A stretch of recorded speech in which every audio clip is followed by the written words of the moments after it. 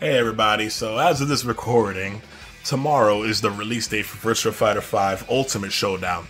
And a lot of the talk I see from people that come from Tekken is they're wondering, how Virtua Fighter handles certain things, certain mechanics. Now here I'm using Virtua Fighter 5 Final Showdown, and as a Tekken player, I went and I tried this game back when it came out, and I learned a good deal of it back in the day. I don't know everything.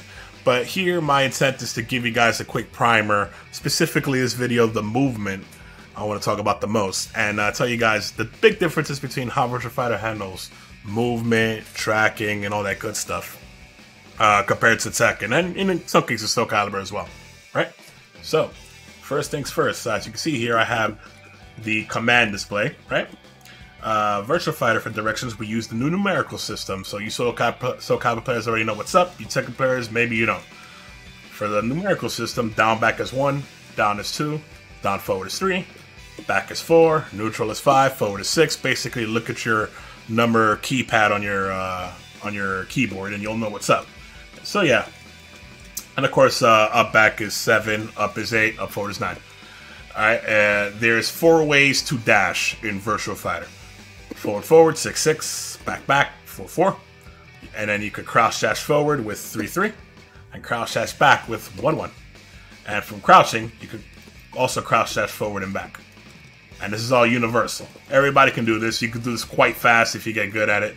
Master the Raven players, you already know what's up. So yeah, everybody can do that. I'm not 100% sure if all dash and back dash distances are the same, but they certainly look similar. And you can also jump Soul Calibur style by tapping any of the up directions with guard. So you got that as well.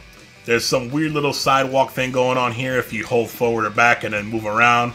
And there's like no use to it, but you can kind of make a goofy little movement thing like that if you want after the round. You know what I'm saying? So yeah, we got that going on, right? Okay. When it comes to sidestepping in Virtua Fighter, we call that evading. There's 2 evade stakes: successful evade and failed evade. Let's talk about failed evade first. Failed evade is what's happening right now. There's no attacks happening on the screen. I'm trying to evade. Nothing's happening, right? No sound effects, nothing. You can cancel a failed evade. Now, if you don't cancel a failed evade, I'm going to hold guard. You see that? It takes a very long time to guard.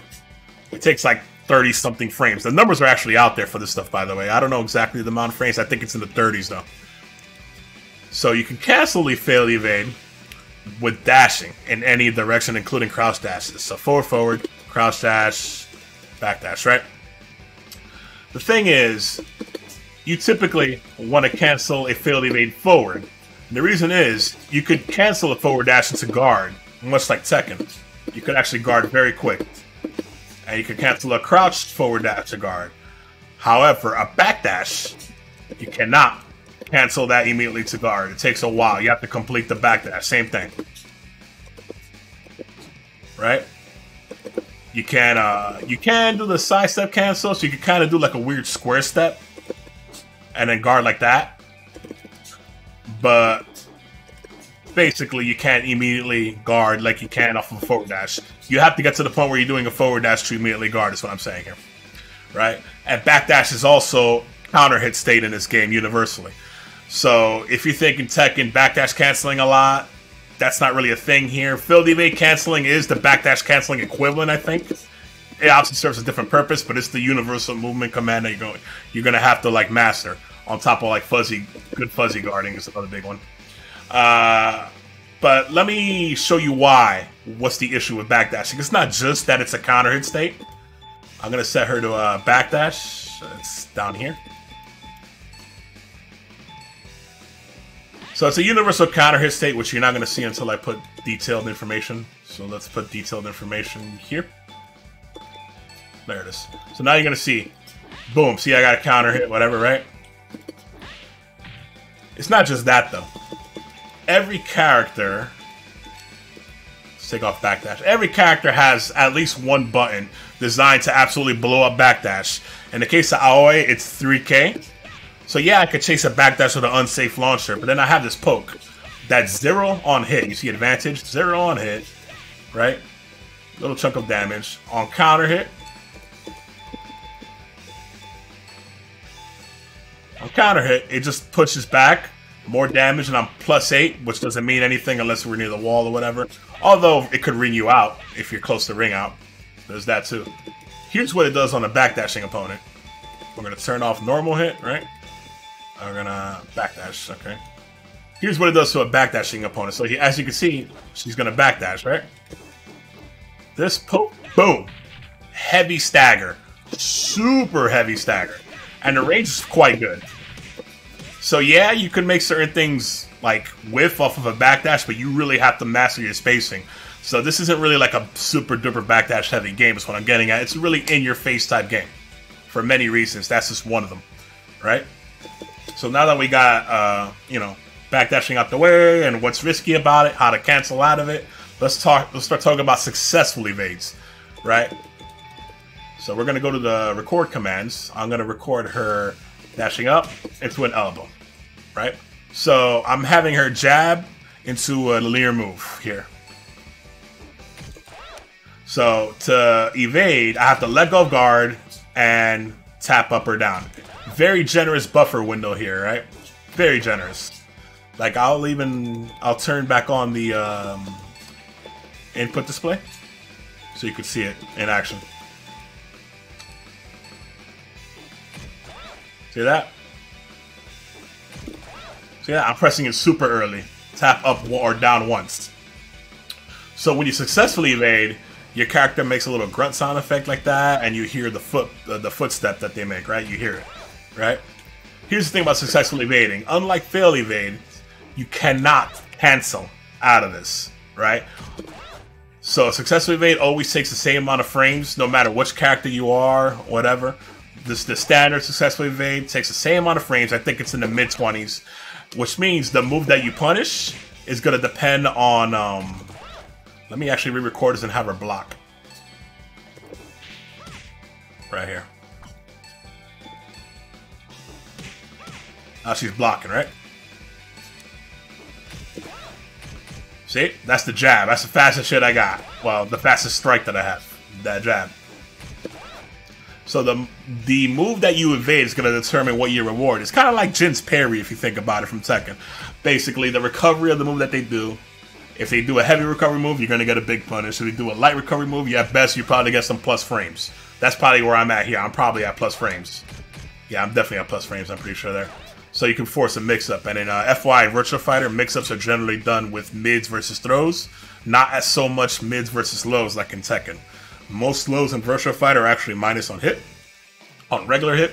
And like heavy minus. And they might have some counter hit properties, but you're not really using them in the same way that you do in Tekken for the most part. So, that's important here as well. As far as what tracks, let's talk about what tracks now. So, successful evade, we established we cannot cancel out of successful evade. Alright, so we established that, right? So that's key here. The first thing we're going to talk about with tracking is throws. Throws are basically homing in this game. I mean, not basically, they are homing. They're high, and they're generally the fastest move in the game. In the case of Aoi, her jab, her P is 12 frames, and her generic throws are pretty much all standard grabs, which is done with punch plus guard, or punch plus guard forward, or punch plus guard plus back. Those are like the universal basic throws. They're done at 10 frames. So here, that's a jab, she's +2, and she's going into a 10-frame neutral grab. As you can see, I cannot sidestep this. I duck, no sidestepping allowed, nothing. Nothing allowed, right? When it comes to offense defense, Virtua Fighter has a straightforward triangle system similar to Dead or Alive, where attacks beat throws, right? Grabs are 10 frames, I could be -9. And she could go for a grab, and I could go for the slowest move possible. The slowest move possible, like a launch. And I will beat out the throw. So that's baked into the mechanics, right? And throws are basically homing. So you use throws you could use the homing aspect of the throws, or the fact that you think they're gonna block stand guard. Those are the two main ways you could force grabs on people. Standing grabs, standard. Some characters have crouch grabs. Aoi does. This doesn't really matter in the case of tracking as much. And then she also has ground grabs. So she's basically one of the grappler types in this game. But everybody has standard standing throws, right? Okay. So there's more to talk about with the throws, but I don't want to really get too much tech because this is mainly movement. The main reason about the throws is that they're homing. So here's the other thing about tracking. Let's turn off backdash here. Neutral, normal hit. Alright. Tracking, right? Now, to help with this, we're going to turn on display settings, detailed stats. Homing moves. Most characters in the game have homing moves. They're called full circulars. I think Akira is one character that doesn't have a homing move. He's still like one of the best characters in the game without it, so it's not like it's not a necessity here. But most characters have these generic homing moves that are one is a sweep and one is a standing high homing kick. It sounds like an airplane is taking off when you do them, right? And they're typically done with 2 plus K plus Chi, 2 kick guard at the same time. For that, the low sweep, and standing neutral kick guard. So that's standard homing moves. So of course, there's more homing moves than just that. In the case of Oi, I got this 4P chop to the head. That's a high homing move, right? So, one thing you notice about the homing moves is a lot of them are pretty slow. Even that sweep is 21 frames. So, the reason why this is important is we're going to start talking about failed evade canceling and how it plays a role here.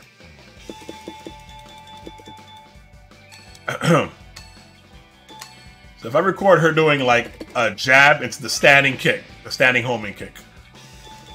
Now remember, I could fail the evade cancel with a crouch dash forward, right? That's going to automatically duck it. Just to give you an idea of some of the depth of failed evade canceling, this is just one example, right? As far as can you be counter hit while you're stepping, like in some other 3D fighters, they like backdash, you can be counter hit while you're stepping. The answer for sidestepping, evading, is sort of. Now, to show this, we're going to have to talk about half circulars, moves that track to one side, right? This move, our 1P, see that tracks to one side. That's a low.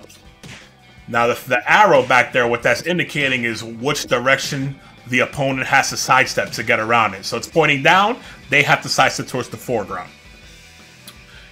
Now, if you notice, on normal hit, this is a -2 on hit low, right? And I believe it is like a high crush in Tekken terms of duck eyes, right? On counter hit, it knocks down. Now, here's what I want to show you guys. First, let's just show it tracking like normal, like it's supposed to. We're going to record. Jab, and so, right? So, it's saying I have to sidestep towards the background, right? See that? Successful evade, I pretty much get the back to. I could get the camera, just like Tekken, the camera can fuck with you here, but, you know, you'll get a pretty big reward. Now, if I sidestep towards it, that's the counter hit property, as you'll notice. Now, here's the thing. Much like in Tekken, you could put a small delay on linear moves or half circulars to make them hit people that try to step the way they are supposed to be linear to, right? So, let's not do that. Let's do it here. I put a little delay on that. Let's see if that was enough. So, it's saying I'm supposed to sidestep towards the background, right? See? But you'll notice, no counter hit property.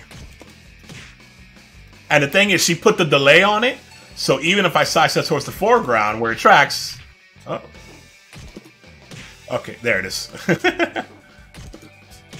Yeah. If I don't delay my sidestep, she doesn't get a counter hit reward. She has to get a counter hit reward if I input my sidestep in the window where a successful evade would happen. Now, it's important to note, frame data does not play a role on if you could sidestep or evade a linear move in this game. They could do a 12 frame jab when I'm at -11 and I will still be able to sidestep it. So basically what's happening here is, because even though it's a move that tracks to one side only, because she put the delay, and if I input my evade as if she was going to do it immediately, she loses any counter hit property. But not only that, if the move tracks to one side, and they sidestep towards the side that it tracks to, you will get rewarded with a counter hit property in general. So what this is saying is the game is rewarding you for using tracking moves the way they are supposed to be used, but you still have a universal way to hit people sidestepping that has nothing to do with tracking. So basically, like, I can't think of any other I haven't played DOA, but definitely not in Soul Calibur or Tekken, that there's no, like, oh, reward for specifically using a move that tracks to one side, like a DF1 poke that tracks to one side. You don't get any sort of special reward for hitting them for sidestepping. That is the case in this game. This game is saying, hey, you're making this read, and if you do the read properly, you will get a much bigger reward than if you do the general mechanic and just hit them, Which is still there for people that, that like it. So yeah, that's how half circulars work. But here's another thing about half circulars, moves that track to one side.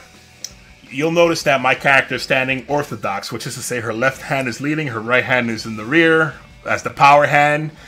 Every character is ambidextrous in their fighting style. So there are certain moves, like the low that I was just using, that will swap my stance. Now my right hand is leading. Universally, what that means is half circulars will track to the opposite direction. So now it tracks in the opposite direction. You see, it's saying to sidestep towards the background. First, I'm orthodox stance, sidestep towards the foreground. Now I'm in southpaw, left-hand stance. They got to sidestep towards the background, right? That's important here. There are two characters that I know of, Jackie and Sarah, the brother-sister. They are able to input a command that lets them change their stance at will. It lets them change their movelets, but it lets them change their tracking, obviously. It's kind of like Hwarang and Tekken with right foot forward versus left foot forward stance, except in that case, Hwarang has a different moveset from right foot forward. In this case, they have the same moveset, but they could change their stance at will, and they could even do it before the round starts. So when the guy's going round one, fight, you'll see Jackie and Sarah players will just spam it just to, like, because they're antsy, I guess, or whatever, right? Here's the next thing. Because of the way the movement system works, let's talk about how evading strings works. Like, we know that the frame data doesn't play a role when it comes to evading. And that's going to play a big role here. So, that's a basic always string, PPPK, right? You'll see. Right? Now, I could duck after the second hit. The first two hits jail. No, let me see. Yeah, the first two hits jail. Right? And I could duck after the third hit. That also means that I could sidestep after the duck the third hit, duck after the second hit, excuse me. That also means that I could sidestep after the second hit, right? So I'm gonna get in her face. Right? And it's just like before, I let go of guard and I could tap the sidestep. In that case, it was the third hit, so I was too slow. Right? Now to show you what's up, let me see if I can let the third hit me. I let all three hits hit me. I can still sidestep the last hit. See?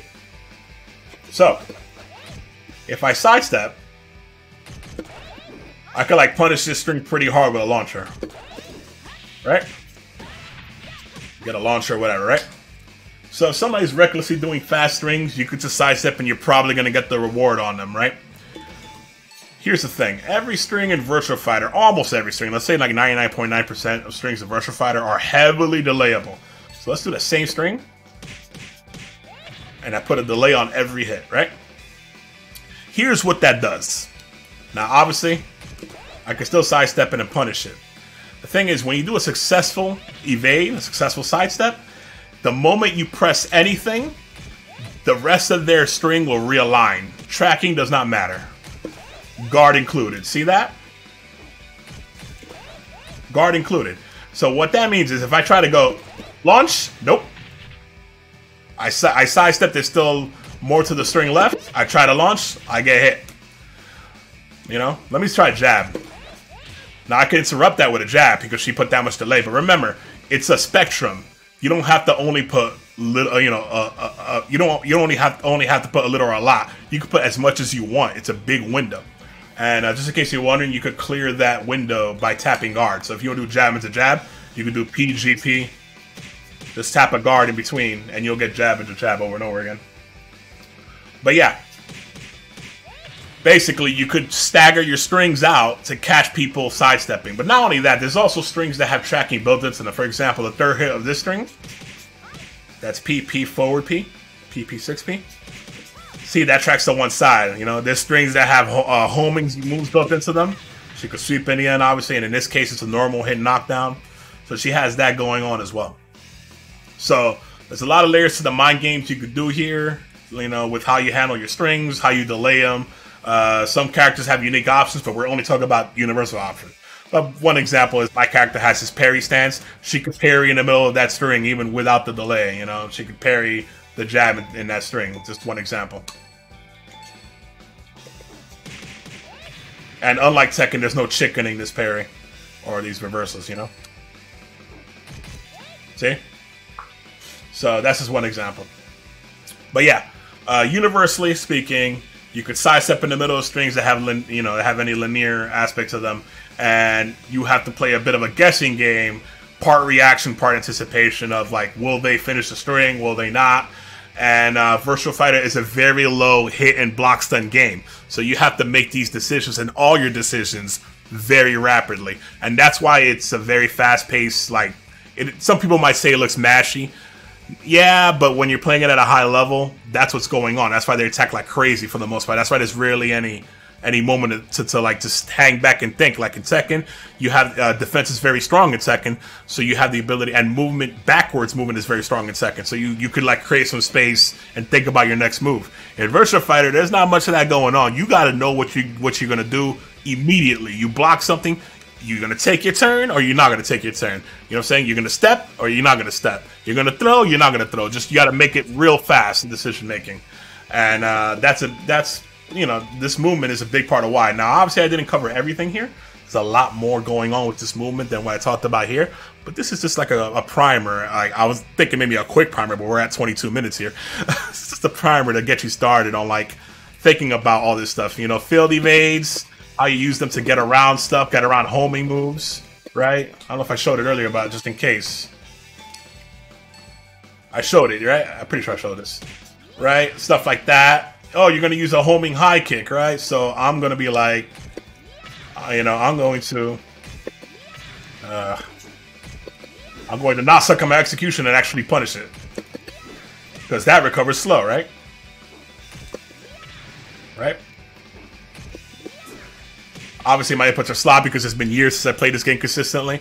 But yeah, there's a lot. Like, you got to get really good at that field evade cancel. You got to get really good at inputting those crouch dashes, all that good stuff in this game. And yeah, all right. I hope that helps. I hope that helps get you guys started. Maybe I'll do a little more when the game actually comes out. We could talk a little more about it, and we could all learn together. But that's all for now. Have a good one, everybody.